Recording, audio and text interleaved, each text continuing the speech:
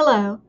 I just wanted to give you guys a quick update. This is help for using Google Scholar to find scholarly materials for your assignment for Trojan Myths that you are currently taking with Miss Payne.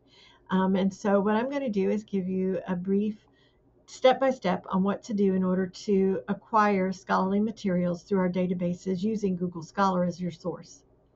So if you type in a search term like Greek myth in science, and we do a search, we are going to come up with a list of articles. This very first one looks very promising and maybe something that you've discussed in class. If you look out to the right, you will notice that there is no link. So this is not available to you with just one click. However, if you copy this title and then go to the KCU webpage for the library. We're going to click on research, and then we're going to click on databases. We're going to select academic search complete.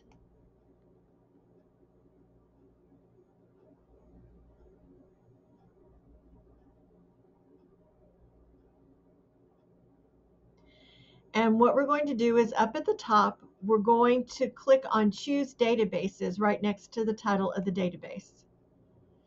We want to select all of our EBSCO databases, so we can click on OK. And then, as soon as it loads, you'll be able to paste your title into the top box and then click on search.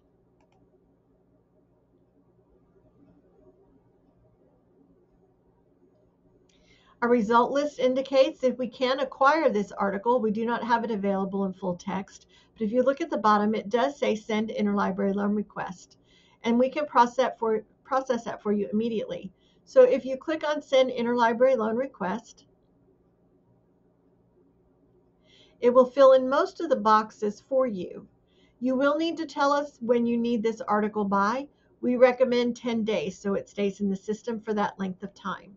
So I would click on February 12th, 2023, and then you need to fill in the last two boxes at the bottom of your screen. Your name username is going to be your last name only with the first letter capitalized. So for me, it would be Enders. Your barcode password, as always, is the letters KC followed by your ID number.